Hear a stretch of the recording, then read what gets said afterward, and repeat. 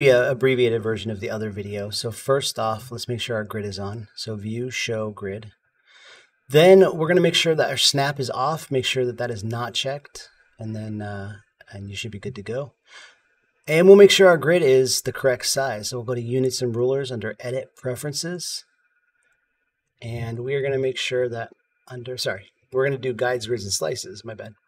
Make sure that that's a 1, that's a 1, and that this color is light red, and you should have a grid that looks just like this. The next thing you're going to do is a sketch of a pretty detailed sketch of all kind of the outlines and everything on the Draw 1 layer. Then on the Draw 2 layer, you're going to do an outline of it with the clean brush, and make sure your smoothing is set to 100%. Make sure there's no gaps. I can see that there might be a little gap right there. Hopefully this next step will work. If not, I have to fill that.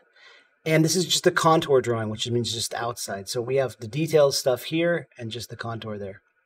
Then you're going to go to the color layer. I'm going to create a new one right here so we can see. I'll just call this color 1, what exactly I do.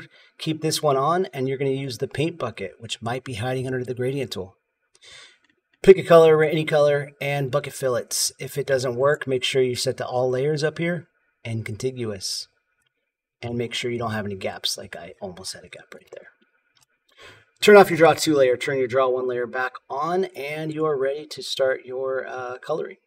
Make sure that this layer is locked in the opacity, and that way you're not going to accidentally draw off of it. If I don't lock the opacity, this is what happens. Oops. If we lock the opacity, it stays on our contour. So using that, I'm going to use the eyedropper to select colors, and I'm going to basically just fill in the basic colors. And once I've taken the time to do that, I'm going to start my mixing, which I'll show you really quickly. So the mixing is going to, after you've done all your blocking, you're going to switch to your mixer brush, which is under wet media. It's called the wet blender, and you can just always search in blender right here. If you want to try to find it, it's called the wet blender, and use a nice small brush, maybe about 20 or 25 or so.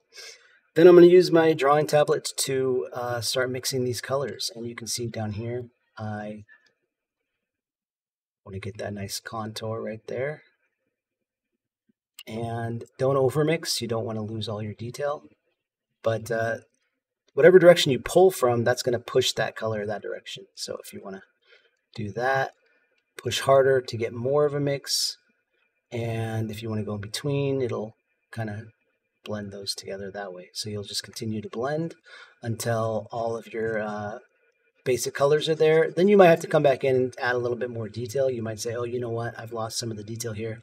So let me go back to another brush, maybe something like a soft round pressure size under general media. That's going to allow you to come in and maybe do some. Oops, my Alt key is not working. So let me switch back to a soft round pressure size. And maybe even pull the flow down a little bit. And maybe just kind of come in and say, you know what, I need some more details in some areas. And if you need to blend back later on, you can. But I'm just going to kind of add that part and maybe this. And make sure we get some of these nice lines right here. Maybe my flow is a little too low. It's kind of up to you. It's a judgment call at this point. But you don't want to completely lose all of that detail. You don't want it to blend together so that it's just a watery mess. You want to make sure you still have some of that texture and add that in as needed. So if I need to blend a little bit more, I can. I'll just type in blend right here. And I will do that. Some wet blending. When you are done with that, which mine looks like this in the end, I can turn this layer off and I'm ready to add my background. So go to your background layer, and I've already done one, but you can see what that looks like. And now I'm going to use a soft round brush. Soft round, maybe pressure size. No, let's do a soft round.